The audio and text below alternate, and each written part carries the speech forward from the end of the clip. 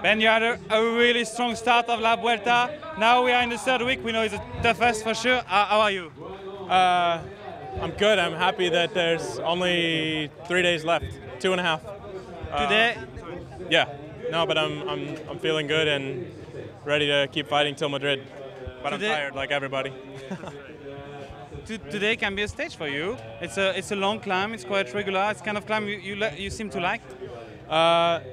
If the breakaway goes to the finish, but I think today you're going to see more of a GC battle, because if Valverde takes the 10-second time bonus, then he's 10 seconds closer in the overall, and with only 25 seconds behind, and 2 more chances for him. So I'm not sure the breakaway is going to survive today, but we have to see how it goes.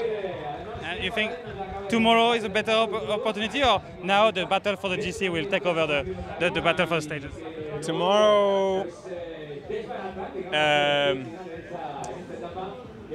Tomorrow is a chance for the King of the Mountains jersey, for me personally, but I think the stage is going to be for the GC guys. And today, if by chance you arrive in the breakaway, how you have to manage this last climb, which is long, regular?